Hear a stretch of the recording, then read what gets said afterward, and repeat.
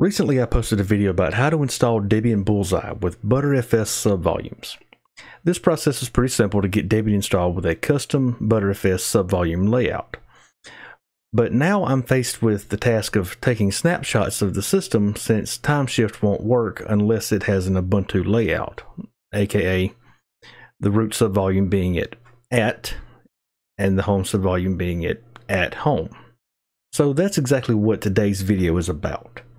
I want to go over these simple little bash scripts that I wrote to overcome this problem that I created.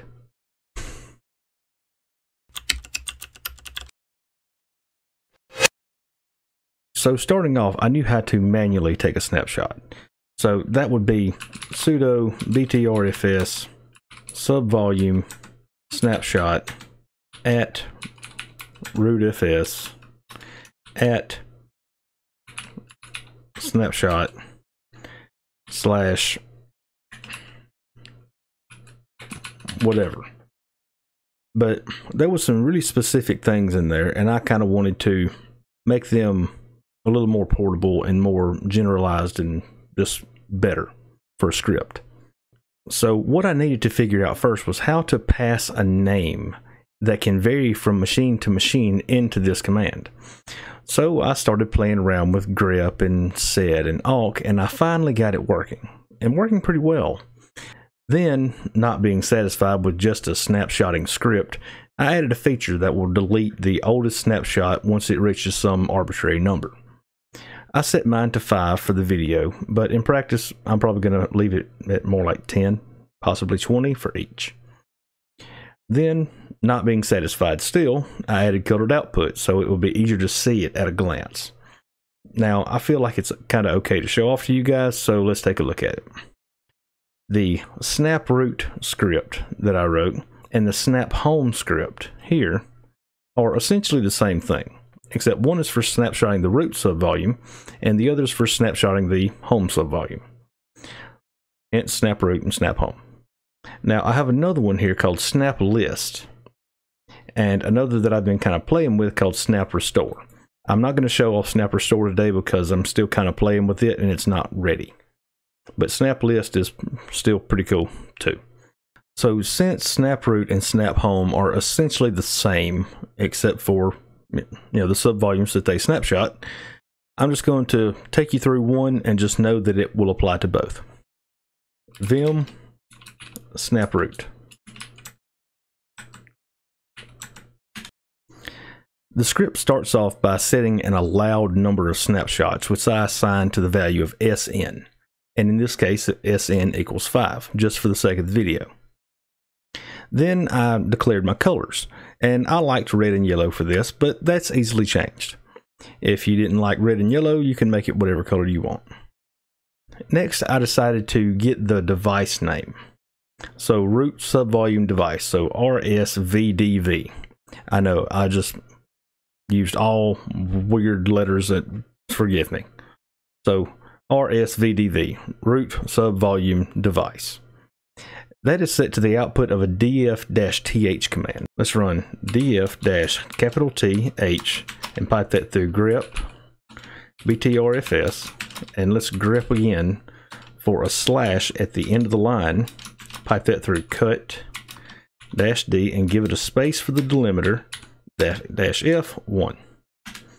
That's going to give me /dev/VDA3. Now, since this is a virtual machine, of course it's going to be /dev/VDA because it's Virt Manager and that's what they do. Whereas if this were on actual hardware, it would be /dev/SDA3 or /dev/NVMe-ON1, blah, yada, yada, yada. But in this case, it's VDA3. And I didn't want to have a hard and fast set name for the root subvolume device, so I have it be the output of a command. Next, I wanted to have a date attached to the end of my snapshot name. So I have the current date, so CDT equals the date command. But if I just run the date command, you see I have a lot of spaces in here, and I don't like spaces in my file names. So hence the sed command. So if I run date and then pipe it through sed and then substitute all spaces for dashes globally. That's much better. Next, I wanted to get the name of the root subvolume. So the best way that I have found to get that name was to run this command, because just the output of sudo BTRFS Subvolume list from root. You see I have 256 13542 top level 5 path at rootfs, and you see everything just kind of goes up in number the farther you go down the list. So I knew that my root subvolume was going to be my very first one. So if I clear this screen and then run that command, sudo BTRFS Subvolume list from root, right through grep level 5, pipe through head -n1. Now that's going to give me the line that all that's on, but I want just the name of the root subvolume. Let's pipe that through awk, and then let's print the very last word. So print $nf. We get at rootfs. And this command works whether it's named at rootfs, at root subvolume, whatever.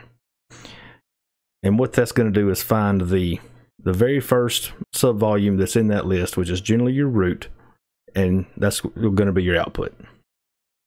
Next, I wanted to find the name of the snapshot subvolume. So I ran essentially the same command again, except I grepped for snapshot after I grepped for level 5. So if I pull up the same command and I take out head in 1 and I grep for snapshot, you get at snapshots. Then I wanted to find my number of root snapshots that I had. So RSL, root snapshot list. The best way I could find to do that was to run pretty much the same thing that I've been running, sudo BTRFS subvolume list, and then pipe that through grep, and then grep for root, and then pipe that through wc-l. Because I'm grepping for root here, because on down the list, I'm actually naming it root-date. I haven't quite got to that part yet. So RSL is going to equal this. So sudo BTRFS subvolume list from root, pipe through grep, snapshots, pipe through grep, root, and then pipe through wc-l. You can see that gives me 5. So I have 5 root snapshots at the moment. Next, I wanted to be able to find my oldest root snapshot. And if you noticed earlier that when I found my root subvolume, that was the very top of the list. So as you go down the list, the numbers get higher and higher, and the snapshots also get newer and newer. So to get my oldest root snapshot, I did essentially the same thing. I piped it through awk, and then print $nf, to get my last word, and pipe it through head-n1. And that gives me at snapshot /root, then the date that was taken. Now next I have an if statement. The if statement is if the root subvolume device exists, then sudo mount the root subvolume device to /mnt. And then print out in yellow, mounted the root subvolume device to /mnt. Then change back to normal color. Then if it doesn't work, it's going to print out in red, no BTRFS drives found, back to normal color, and then exit out.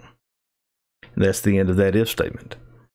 So if this does work, it's going to progress on, and we're going to cd into mnt. Now you must be in that directory to perform the task. Next, it's going to be if the root subvolume exists, print out in yellow, root subvolume found, and then print out the name of the root subvolume. If it doesn't work, print out in red, no root subvolume found, exiting. Then it's going to do the same thing for the snapshot subvolume. If it finds it, prints it in yellow, snapshot subvolume found, name of the subvolume. If it doesn't, prints it in red, no snapshot subvolume found, exiting. So now enough setup. It's meat and potatoes time. This is the part where it actually creates the snapshot. So it says sudo BTRFS Subvolume Snapshot root subvolume to snapshot subvolume /root -cdt. So that's just going to take a snapshot of the root subvolume as it sits at the time, and then make that snapshot in your snapshot subvolume and name it root-date. Then next, what I wanted to do was remove a snapshot if there are more than 5. Because, well, there was 5. That's just an arbitrary number that I came up with. So if my root subvolume list is greater than or equal to the SN variable that I set at the top of the script, I print out in red, removing oldest snapshot, and then sudo BTRFS subvolume delete $ORS, or my oldest root snapshot. If this subvolume list is less than 5, it's going to print out in yellow too few snapshots, not deleting anything. Then that's the end of that if statement. It CDs back to my home directory, and then sudo umounts /mnt, and then exits. So you just went all the way through my snaproot script. Now just know that my snap home script is essentially the same thing, except it's snapshotting the home subvolume. So if I wanted to run that script, let's clear this screen, and let's say I wanted to run snaproot.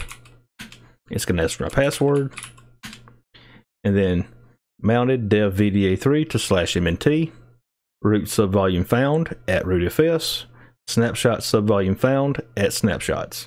Then create a snapshot at rootfs, in snapshot /root -date. Then it removed the oldest snapshot, which was taken on the 9th. Now the same thing can also be done with my home subvolume. So if I clear this screen again and I run snap home, it also mounted dev VDA3 to /mnt. It found the home subvolume at home. It found the snapshot subvolume at snapshots. Then created a snapshot of at home in at snapshot /home -date.